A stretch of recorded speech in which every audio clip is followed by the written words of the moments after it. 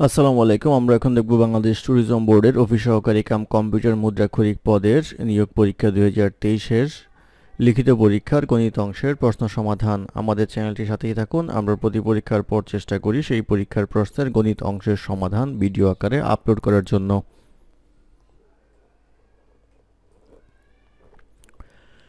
অঙ্ক শুরু হবে 11 নম্বর অঙ্ক দিয়ে। 11 নম্বর অঙ্কে বলা ছিল এক ব্যক্তি 22,000 টাকায় একটি মোবাইল ফোন কিস্তিতে পরিশোধের মাধ্যমে কিনতে রাজি হন।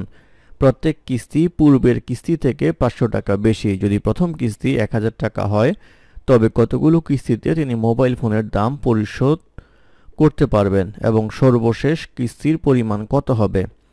তো এখানে যেটা বলা আছে, মোবাইলের দাম হচ্ছে আমাদের 22,000 টাকা, অর্থাৎ কিস্তির সবগুলি টাকা জমা হয়ে 22,000 টাকা হতে হবে এবং প্রথম কিস্তি বলা হচ্ছে আমাদের 1000 টাকা। তাহলে প্রথম কিস্তি 1000 টাকা, দ্বিতীয় কিস্তি হবে হচ্ছে 1000 টাকার সাথে আরও 500 টাকা যোগ হবে।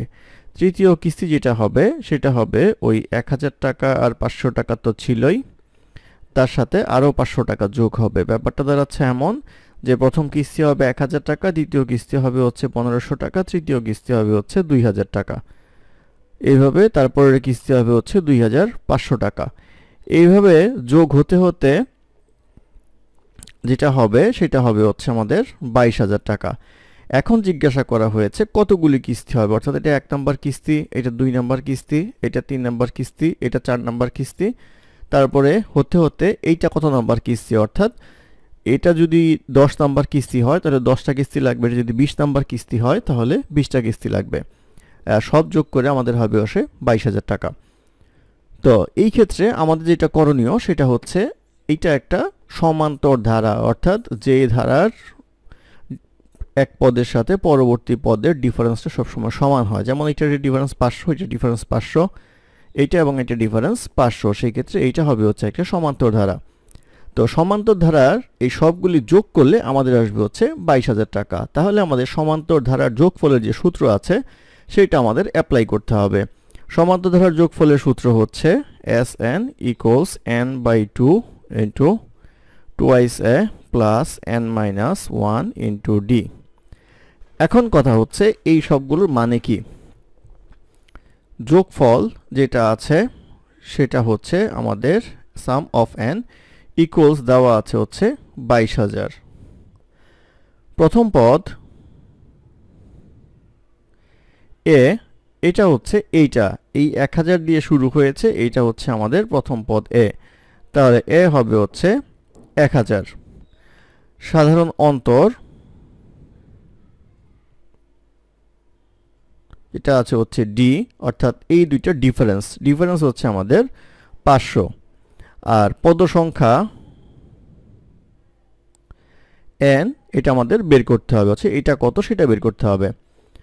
তাহলে আমাদের যে মানগুলি আছে সেই মানগুলি সহ আমরা ক্যালকুলেশন করব। এইটা আসবে হচ্ছে 22,000 equals n/2 into 2 into 1000 plus এইটা আসবে হচ্ছে n-1 ইন্টু 500, বা এইটা ক্যালকুলেশন করলে এক সময় পাওয়া যাবে হচ্ছে n square plus 3n minus 88 equal 0, বা এটা মিল টার্ম করলে পাওয়া যাবে হচ্ছে n square plus 11n minus 8n minus 88 equal 0।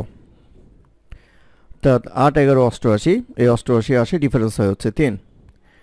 তাহলে n কমন নিলে আসবে হচ্ছে n plus 11 minus 8 n plus 11 equal 0, বা n plus 11 into n minus 8 equal 0। অতএব আমরা বলতে পারবো হচ্ছে n প্লাস 11 ইকুয়াল 0, বা n ইকুয়ালস আসবে হচ্ছে -11, আবার n minus 8 equal 0, n equals আসবে হচ্ছে 8। তো এই ক্ষেত্রে -11 গ্রহণযোগ্য নয়, কারণ হচ্ছে পদ সংখ্যা কখনো ঋণাত্মক হতে পারে না। তাহলে পদ সংখ্যা আসবে হচ্ছে 8, n এর মান আসবে হচ্ছে 8। এটা হচ্ছে একটা উত্তর, অর্থাৎ 8টা কিস্তি লাগবে। তারপরে যে প্রশ্নটা আছে সেটা হচ্ছে সর্বশেষ কিস্তির পরিমাণ কত। আবার যদি আমরা এখানে ফিরে আসি তাহলে এটা হচ্ছে 8 নাম্বার কিস্তি, 8 নাম্বার কিস্তি মানে হচ্ছে n ইকুয়ালস হচ্ছে 8। তাহলে সর্বশেষ কিস্তি কত? সর্বশেষ কিস্তি হচ্ছে 8তম কিস্তি। 8তম কিস্তি সূত্রটা হচ্ছে n তম পদ equals a plus n minus 1 into D, বা n তম পদ ইকুয়ালস a হচ্ছে এখানে 1000 প্লাস 8 মাইনাস 1, ডি হচ্ছে 500। এটা ক্যালকুলেশন করলে পাওয়া যাবে হচ্ছে 4500 টাকা। অর্থাৎ আমাদের দুইটি উত্তর বের হলো, একটা হচ্ছে টোটাল কিস্তি হবে হচ্ছে 8টা এবং সর্বশেষ কিস্তি হবে হচ্ছে 4500 টাকা। এটাই হবে এই প্রশ্নের উত্তর। তারপর প্রশ্ন নাম্বার 12। নাম্বার 12তে বলা আছে ঘন্টায় 100 কিলোমিটার বেগে গমন করলে 180 মিটার দীর্ঘ মেট্রো রেলের 320 মিটার দীর্ঘ একটি মেট্রো স্টেশনের প্ল্যাটফর্ম অতিক্রম করতে কত সময় লাগবে? অর্থাৎ বলা হচ্ছে যে ট্রেনের যে গতিবেগ সেটা হচ্ছে 100 কিলোমিটার পার ঘন্টা, অর্থাৎ 100 কিলোমিটার পার ঘন্টা এটা বলা আছে। আর এখানে যেটা বলা আছে সেটা হচ্ছে যে ট্রেনের দৈর্ঘ্য অর্থাৎ মেট্রো রেলের দৈর্ঘ্য এটা বলা আছে হচ্ছে 180 মিটার। আর প্ল্যাটফর্ম যেটা আছে প্ল্যাটফর্মের দৈর্ঘ্য এটা দেওয়া আছে হচ্ছে 320 মিটার, সব মিলিয়ে হচ্ছে 500 মিটার। এখন এইসব অঙ্কের ক্ষেত্রে আমাদের এইটা আছে হচ্ছে 500 মিটার অতিক্রম করতে হবে, কিন্তু গতিবেগ দেওয়া আছে হচ্ছে কিলোমিটার পার ঘন্টায়। কিলোমিটার পার ঘন্টাকে আমরা নিয়ে আসবো হচ্ছে মিটার পার সেকেন্ডে। তাহলে এটাকে করতে হবে হচ্ছে 5/18 দ্বারা গুণ করতে হবে, তাহলে আসবে হচ্ছে মিটার পার সেকেন্ড। এটা করলে আসবে হচ্ছে 250/9 মিটার পার সেকেন্ড। এখন এই গতিবেগে আমার 500 মিটার দূরত্ব অতিক্রম করতে হবে। তাহলে প্রয়োজনীয় সময়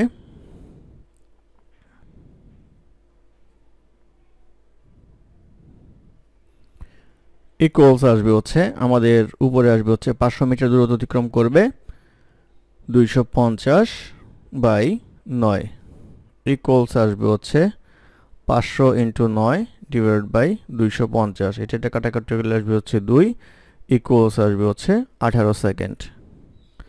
অর্থাৎ 18 সেকেন্ড সময় লাগবে মেট্রো রেলটিকে মেট্রো রেল স্টেশন অতিক্রম করতে। এটি হবে এই প্রশ্নের উত্তর।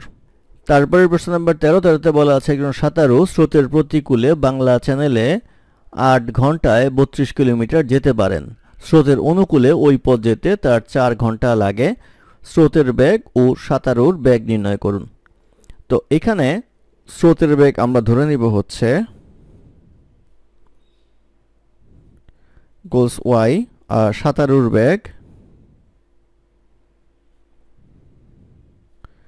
Equals x kilometre per hour. তাহলে স্রোতের অনুকূলে আচ্ছা প্রথমে বলা আছে স্রোতের প্রতিকূলে, তাহলে স্রোতের প্রতিকূলটা বের করি। স্রোতের প্রতিকূলে গতিবেগ প্রতিকূল হয়ে থাকলে x - y ইকুয়ালস আসবে হচ্ছে 32 কিলোমিটার যায় হচ্ছে প্রতিকূলে 8 ঘন্টায় ইকুয়ালস আসবে হচ্ছে 4। আর স্রোতের অনুকূলে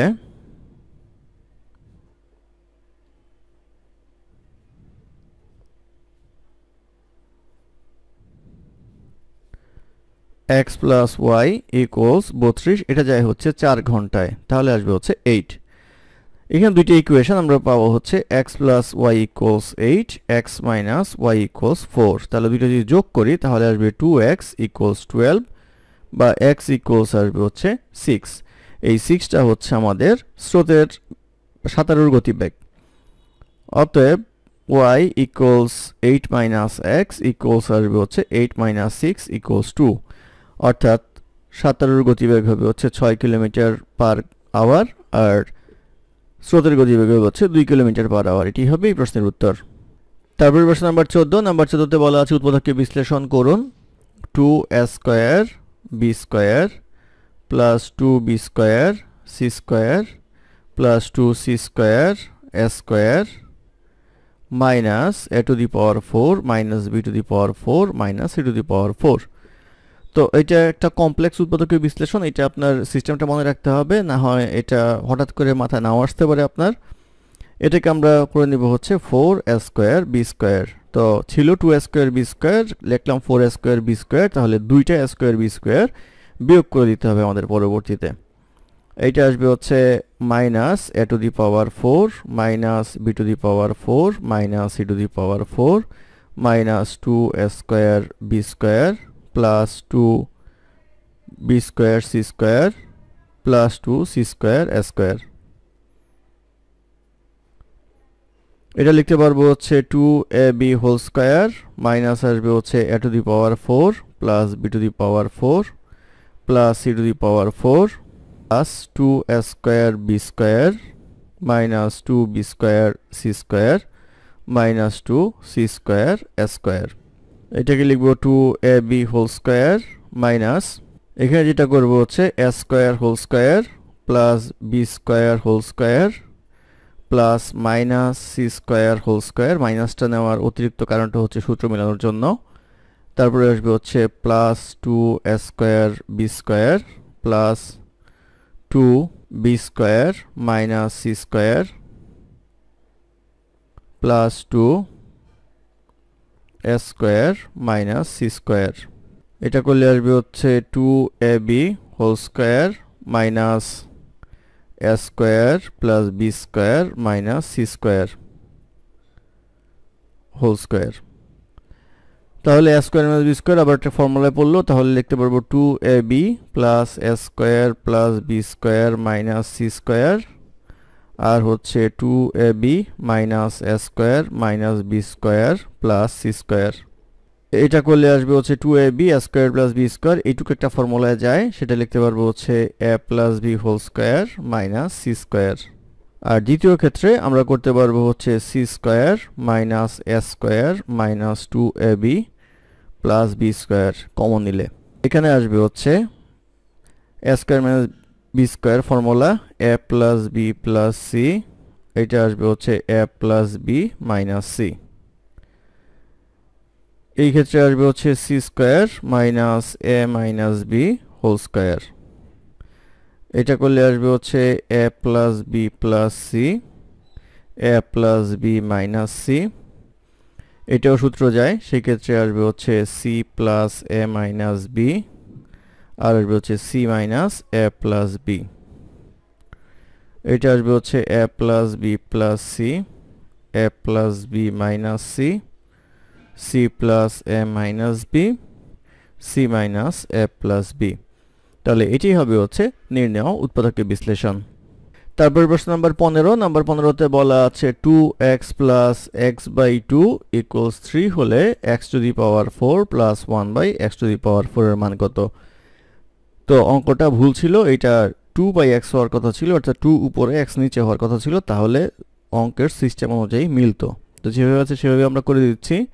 2 এটা আসবে হচ্ছে 4x plus 2 equals 3, 4x plus x 4x plus x equals 6 বা 5x ইকুয়ালস 6 বা x ইকুয়ালস আসবে হচ্ছে 6 বাই 5। x ইকুয়ালস 6 বাই 5 এই মানটা যদি আমরা বসাই তাহলে আসবে হচ্ছে 6 by 5 whole to the power 4 plus 1 by 6 by 5 whole to the পাওয়ার 4। তো এটা ক্যালকুলেশন করলে একটা অদ্ভুত একটা মান আসে, যেটা হয়তো অঙ্কের মতো না।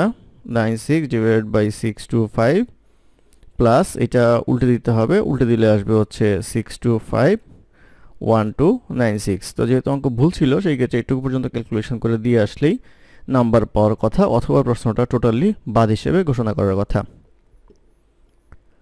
ধন্যবাদ আমাদের সাথে থাকার জন্য। আমাদের চ্যানেলটি ভালো লাগলে অবশ্যই সাবস্ক্রাইব করবেন, লাইক কমেন্ট এবং শেয়ার করবেন। অঙ্কে কোনো সমস্যা থাকলে আমাদের কমেন্টে জানাবেন, আমরা চেষ্টা করব কমেন্টে রিপ্লাই দেওয়ার জন্য। ধন্যবাদ।